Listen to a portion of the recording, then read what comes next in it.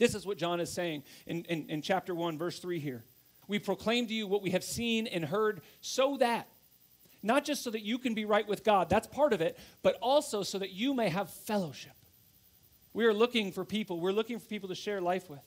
We're looking for people to join together with, to find unity with. We're looking for people to live alongside of. One of the things a lot of people really liked about COVID was it got rid of all the surface level relationships, right? Like so many meetings became emails. But the other thing it did is it highlighted and magnified those deep, meaningful relationships in our lives. And we longed for those things. We proclaim Jesus to you so that you may have fellowship with us, so that you can find your tribe, so that you can find your people and be safe and feel loved.